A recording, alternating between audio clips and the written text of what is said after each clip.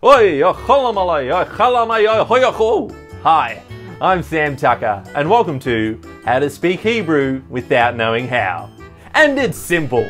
First of all, I just want to say that a lot of people thought that my How to Speak Arabic video sounded quite a lot like Hebrew. But Hebrew is its own beautiful, rich language with great interest rates. So let me guide you through some of the subtle differences that separate Hebrew from Arabic.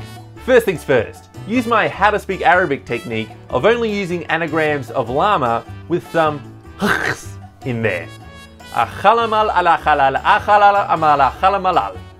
But then, pretend that you've lost your keys even though you put them right there. You're still not finding them, better put some oys in there.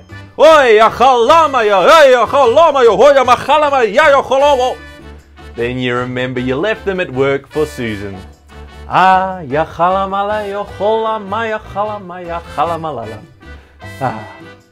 finally, the secret. And the secret is, this might actually be Yiddish. Better put some Yiddish words in there just in case. Bar mitzvah chutzpah.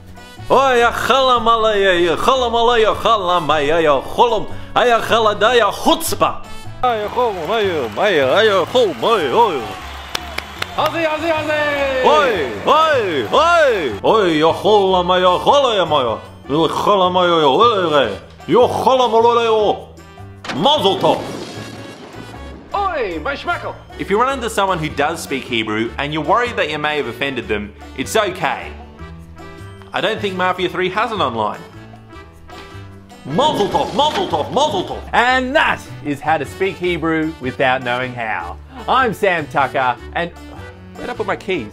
Oi, my schmeckle. Subscribe today. Funky time. Hi guys, thanks for watching, and remember you can check out all my language vids in the playlist below. That's right, we make fun of all languages, including Australian. Equal opportunity. Subscribe if you want, and if you want to help support free speech comedy, why not support the show on patreon.com/SamTime. I'd love you. It would really tickle my schmeckle.